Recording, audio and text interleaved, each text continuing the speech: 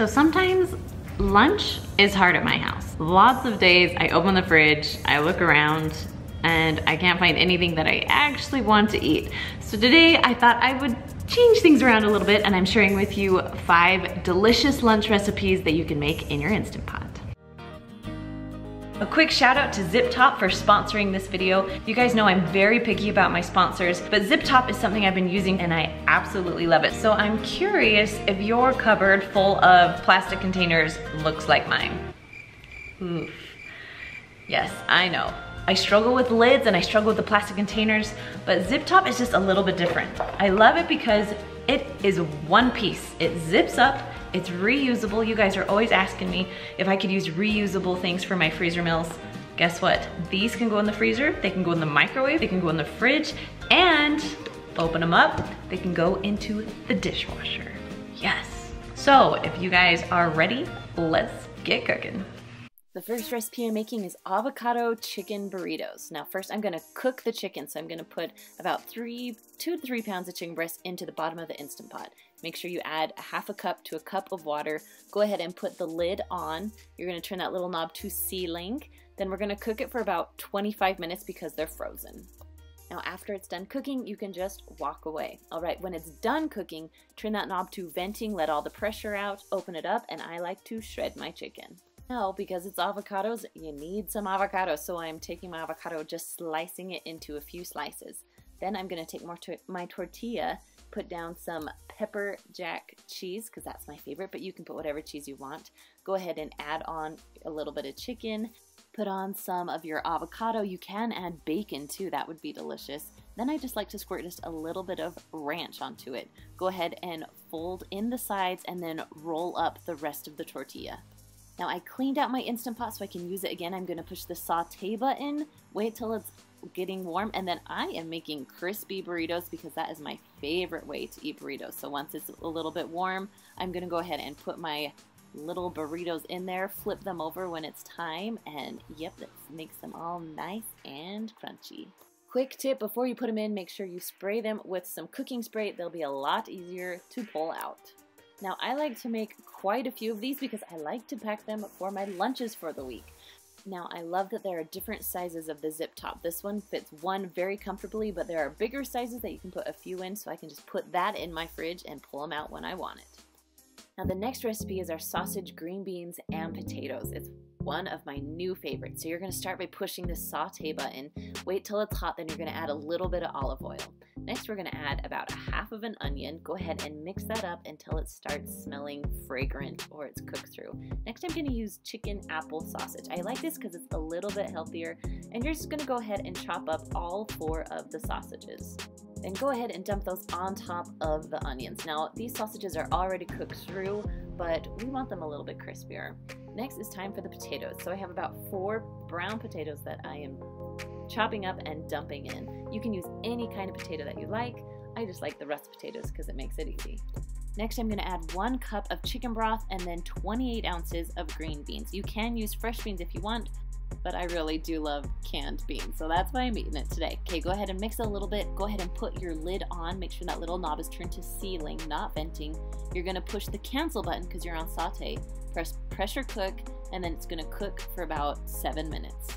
When it's done, go ahead and release the pressure, open it up, and your potatoes are cooked and everything is cooked together. So any leftovers I have, I'm putting it in my Zip Top. I love it because I can stick it in the microwave when I'm ready to eat it for lunch tomorrow. Next up is my 7-can taco soup. I love this because you can dump everything and lunch is ready in a matter of minutes. I'm starting with 1 can of pinto beans rinsed and drained, black beans rinsed and drained. This is a can of corn, don't rinse that. Diced tomatoes, also don't rinse those.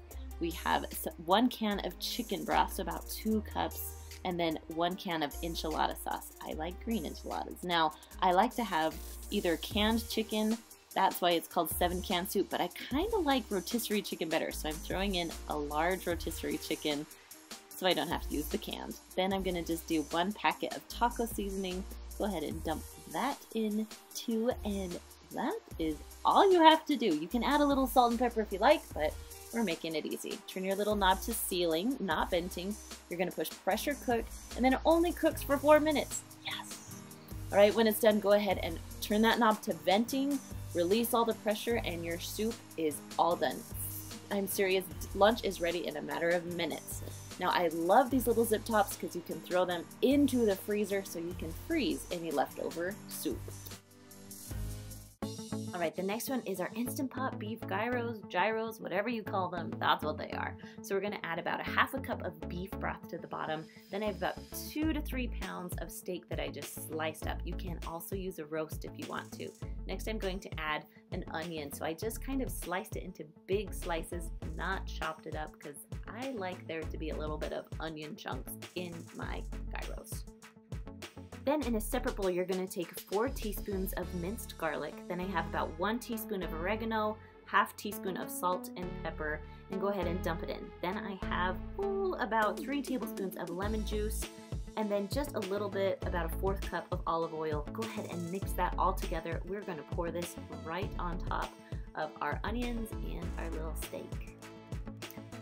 Now that is it. Go ahead and put the lid on. Make sure that little knob is turned to sealing, not venting. You're gonna push the pressure cook button, and then we're going up to 25 minutes. That is it. So when it's done, go ahead and release that pressure to make that little knob button come up.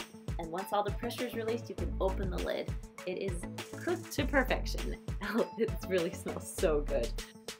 Now, you would usually serve these on pitas, but pitas are a little thick for me, so I'm actually just using a little bit thicker tortillas.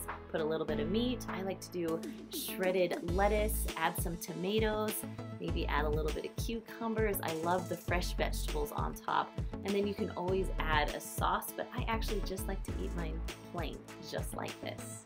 Now, if you're gonna make these ahead of time, make sure to get all the juice out so you won't have any soggy pitas or tortillas. Go ahead and zip them up, and when you're ready to eat, you can just heat them up and eat them. Now, the last recipe I'm making for you is healthy lettuce wraps. So all you need is a jar of your favorite salsa, some ground chicken or turkey, depending on what you like, and then also some riced cauliflower. Now to cook it in the Instant Pot, you're gonna push the saute button. You're gonna wait until the pot is warm, then you're gonna put in your turkey. But because I have a lot of people who don't like to use their Instant Pot for this, I'm gonna show you how I do it over the skillet. You can do it in the Instant Pot or skillet, either way. So now you're gonna take your chicken or turkey, whatever you have, and go ahead and brown it up nicely in your skillet. Now, once your meat has started to brown just a little bit, you can go ahead and add your cauliflower rice onto it. It's still frozen. I am just cooking it just from frozen, just like this. Then mix it around until your meat is all the way cooked and your cauliflower rice is nice and soft. Once everything is cooked, it's now time to add the salsa. So I'm adding 1 jar, about 16 ounces of just your favorite salsa. And go ahead and just gently mix that in.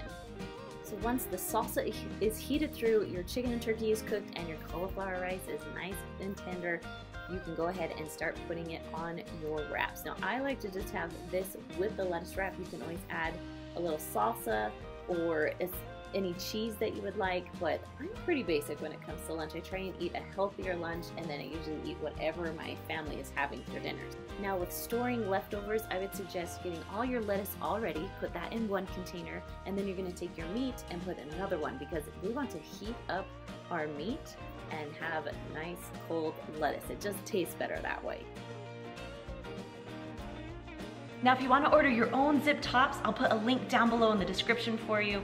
And if you want more Instant Pot recipes, I'll leave some of my favorites right up there just for you. See you later. Bye.